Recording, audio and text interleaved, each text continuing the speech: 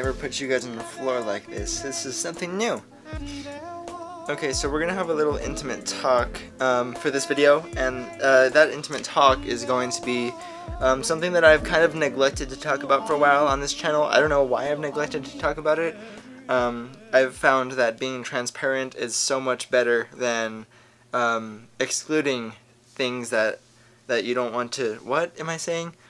Okay, what I'm trying to say is I have been neglecting to make this video for one specific reason, and that one specific reason is because I was uncomfortable with sharing this side of my life with you guys, because it's a lot more of a vulnerable side. It's the bare bone truth, and sometimes vulnerability and the truth can be intimidating, and that's not something that I want to do. I'd rather bring some experiences that have made me vulnerable and share them with you guys, because I'm sure so many of you guys are going through this exact same thing that I went through, and I'm making this video to help you guys out as much as I can, because my age range being from like 18 to 24 or 18 to 25, basically graduating high school and going into your lively careers, yeah, a lot of people have trouble with that, so here we go. Now, I want to emphasize that a lot of my vulnerability came from what I was doing when I graduated high school and went into college. So I graduated high school in 2016. I had no idea what I wanted to do, no idea where to even begin. So I went with the first thing that came to mind, and that something is what I have loved to do since I was a child, like age 12, 13, 14. They're coming for you, Barbara. Stop it! You're acting like a child. They're coming for you. Look, there comes one of them now. It's been a while. I'm 21 now, so that puts it into context. I went with that first thing, and that first thing was film. Can I just say, dude, I live in New Mexico, and it's like 105 outside, and I'm sweating so much. Like, you guys can't see it, but it's so hot in here. It's like 80 degrees in my house. Okay, back to seriousness. So, I chose film as a career, and I was like, wait, well, you know what, I can't really take this anywhere because there's not really an industry here in Las Cruces for that, and I didn't think about moving or pursuing any type of, like, I didn't think about what I could do with film, and I just saw dead ends, and that was the wrong perspective. I didn't know this at the time, but this caused me to take a shift, and I started thinking about, okay, well, what else can I do? Because this film thing might not work out. So then I put a lot of thought into that, and a lot of things happened in my personal life, things that I'm not going to talk about on here for many reasons, but these things happened, and that caused me to say, well, man, doctors are pretty cool. Yes, okay. I'm ready to buzz the superficial temporal artery. Tending sutures. There's no rush. And pre-med, and while I was trying to like learn the whole process of how to get to this accomplishment, this checkpoint, this goal of being a doctor. So I started college, and I started as a pre-med student. I actually started in community college, which is not far from my university. There's two different campuses I think there's 3 different campuses of the community college that I went to first year. This is when I started taking both my basics and my pre-med courses. Now, I wouldn't have lasted if I had gone into this without passion. I was certainly passionate, and I still am passionate about medicine and healthcare and things like that. So I went into the whole pre-med thing. I was working my ass off, you guys. I was actually in a very bad position, and that's the whole point of this video. So, being pre-med, you are studying a shit ton. You are doing a lot of work. You guys are actually sitting on a stack of my first year work and some of my second year work. Actually, it's kind of, here, I'll show you guys right here. So this is what you guys are sitting on, and this is not all of my work. This is actually a Kohl's thing that I don't even know where that's from, but this is a lot of work. This is actually my degree path structure thing that my advisor gave me a while back. But you guys are sitting on this stack, and this stack is about 30% of all of the work I did in first year as pre-med and going into second year. Now, when I say that I was working my ass off, that does not mean that pre-med is the only career that you should work your ass off in. I'm working my ass off with anything that I'm passionate about, anything that I want to do, and that is what you guys should do. Figure out who you are, Don't apologize for who you are and then become even greater than you naturally are at what you are.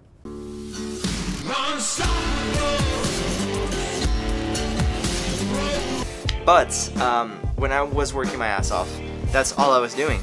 I wasn't considering sleep, I wasn't considering myself, I wasn't considering family, I wasn't considering all of the things valuable that keep me alive. And when I say keep me alive, I mean that quite literally, because neglecting my health, neglecting family time, neglecting friends, neglecting my own mental health. I was doing all of this when I began college. I was going to work from 2 to 11 and I was studying all night, getting 1 or 2 hours of sleep, and going to take exams the next day. Or quizzes. I had quizzes pretty much every day. And at the same time, everything that involved around my personal life was kind of going downhill. And it was going downhill both because I was neglectful and because of other reasons. I couldn't realize that at the time because I was so into my schoolwork. So before I get into the things that I've actually learned in college so far, I will say that during my first year of college, I was pre-med, yes. Yes, I wanted to be pre-med. I still want to be pre-med. But I was doing it for the satisfaction of others. I wasn't doing it for myself.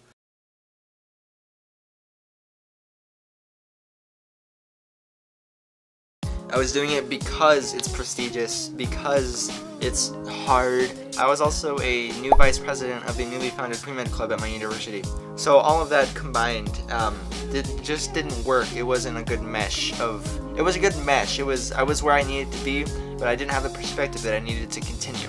So now I'll get into what I've learned so far. So I've been spending a lot more time with my family. I've been spending a lot more time evaluating my perspective. I've been spending a lot of time on my physical health, which means I have been exercising a lot more since a couple of years ago or last year or whatever. I've kind of rewired my entire mentality.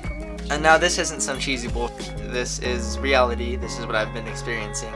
And this is what I want to pass on to you guys. Taking action for others, for their satisfaction, is the quickest way to burn yourself out and to get depressed and to find hopelessness and to have a low self-esteem and to have low confidence, and then that in turn feeds into everything else in your life, and then it just escalates and escalates and escalates, and then you burn out, and then you want to pull your hair out. Always make sure that you are doing it because it brings happiness to you.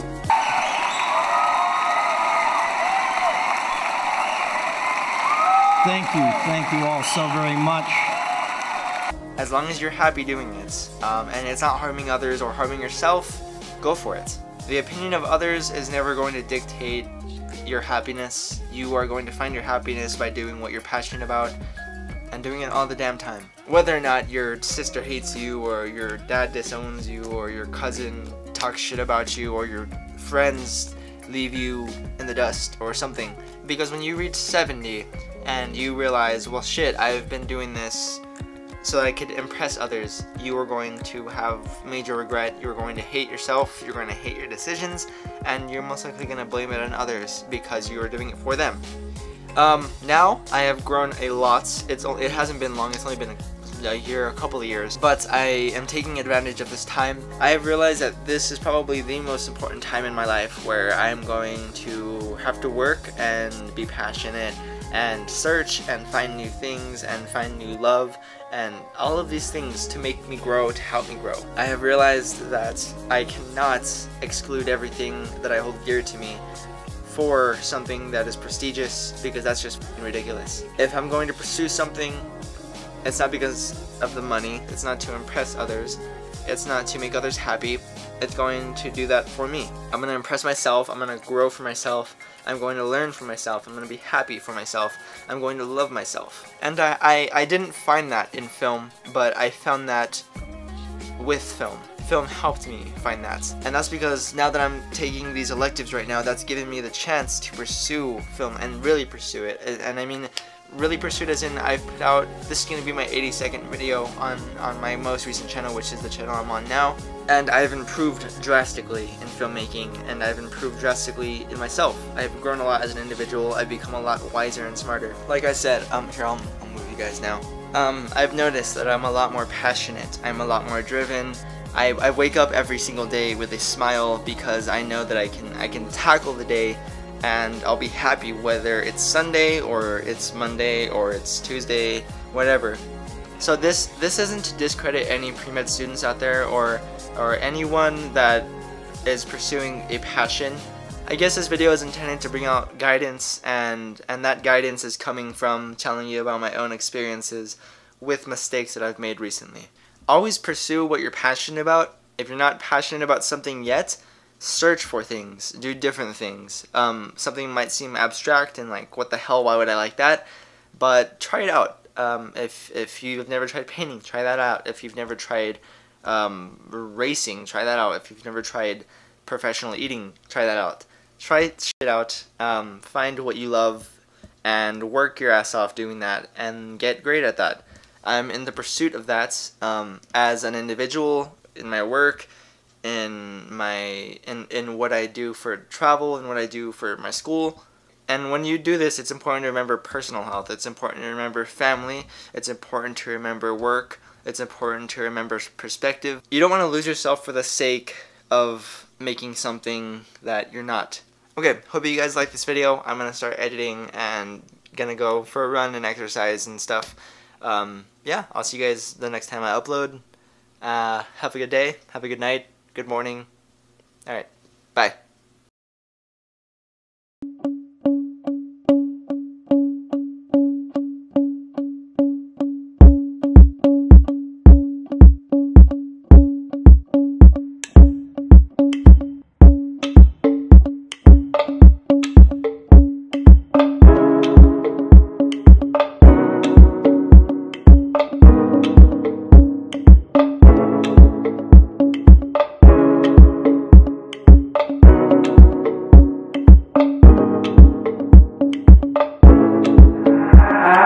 Thinking